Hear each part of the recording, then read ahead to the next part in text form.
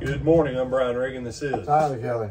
And as we continue to look at our mission and our purpose in Jesus and being blessed by the Lord, today we're in John chapter 17, verses 16 through 18. Tyler? They are not of the world, just as I am not of the world. Sanctify them by your truth. Your word is truth. As you sent me into the world, I also have sent them into the world. And for their sakes I sanctify myself, that they also may be sanctified by the truth. Okay. They're not of the world. We're in the world, but not of the world. This is where that concept really takes shape. Okay? Now, some people go, well, brother, this is specifically about the apostles. Do you really think that it's any different now than it was then? Okay? And why have we gone backwards? Because you have churches that are like, well, how do we reach the world? How do we make church less offensive so that we can bring people in? Wrong question. You don't make church less offensive. Now, if by that you mean what things did our grandparents do that set people on edge unnecessarily, maybe that. But it's the wrong question. The right answer to the wrong question is still the wrong answer. Okay? You're not of the world, so quit trying to be at peace with the world. All right? You're not of the world, so don't look at and go, how can we market ourselves better to the children of Satan?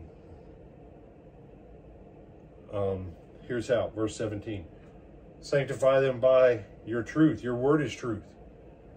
You know how you find out which children of Satan aren't fully on board with Satan's agenda? You preach the truth. And the truth goes smack, and it hits them in the forehead, and they go, wow, I need to change. And then his word makes them holy. His word makes you holy. That's what the word sanctified. Set them apart, make them holy through your word. That comes to point number 2. Is your goal to be happy more than it is to be holy? So you can have both. No, you can't. Not initially. You have to choose to be holy first. Then, what word did we use yesterday, Tyler? That people usually confuse with happy? Joyful? Joy. Get holy and have joy. Now we're on a different level.